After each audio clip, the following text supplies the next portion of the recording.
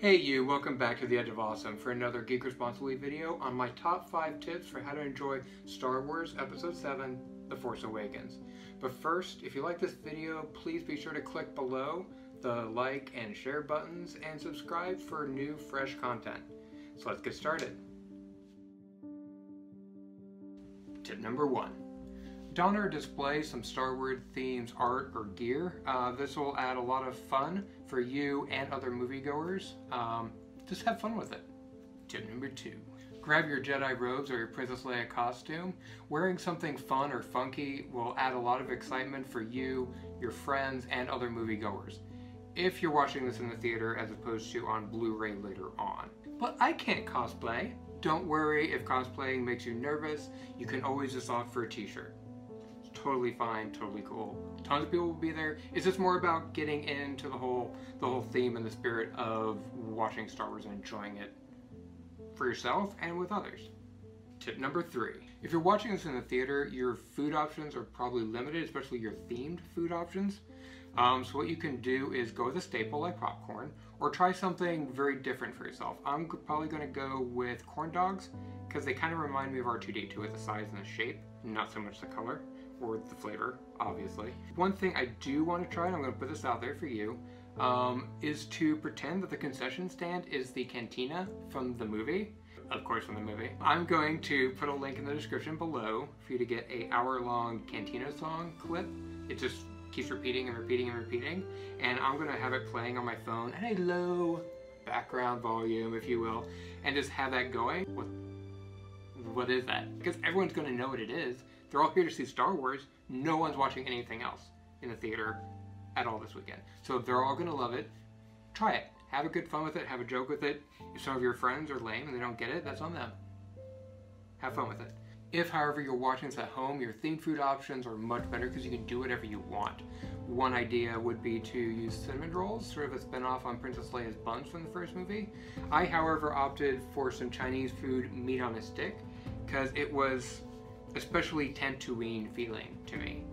So I really like this, and this is what I'm going to do if and when this comes out on Blu-ray so I can watch it again.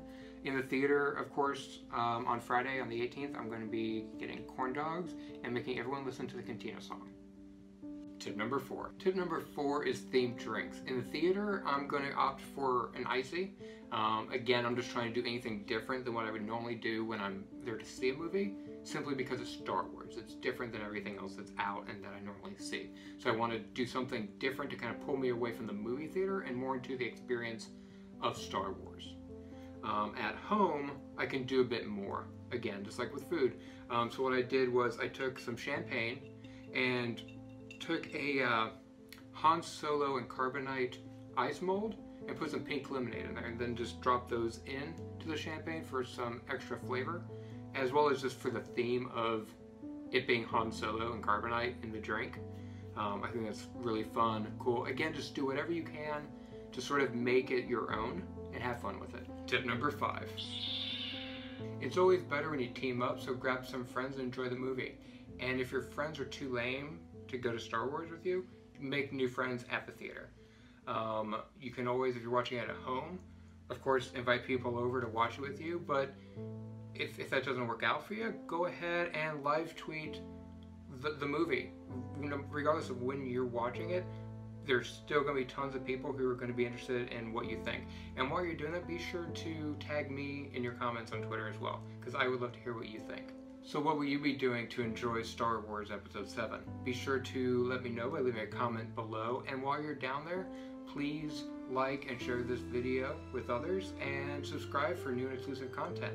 Thanks for watching. So, who wants some champagne? Yes. Because Star Wars.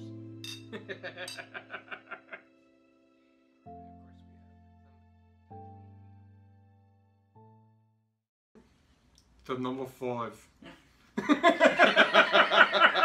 That's the voice that comes out. It's like my sexy Donald Trump. Tip number 5. If, however, you're watching this at home later on Blu-ray or DVD, your themed food options are much better because you can do whatever you want. One option, that mic has a green light on it, right? Yes. Oh, thank God. It's always better to team up with friends Wait. Shit. It is, but I forgot my line.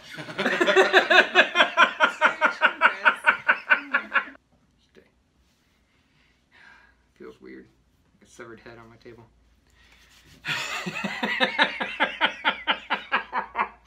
I don't know what happens in the movie.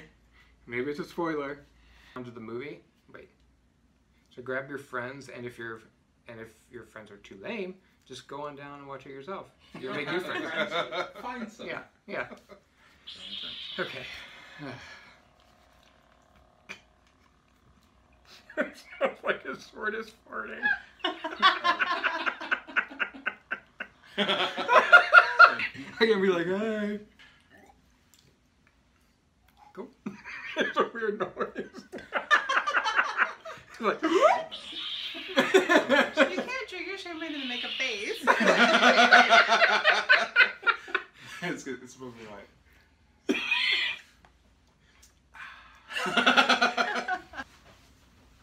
No, I don't want to do that. Yeah, concession stand.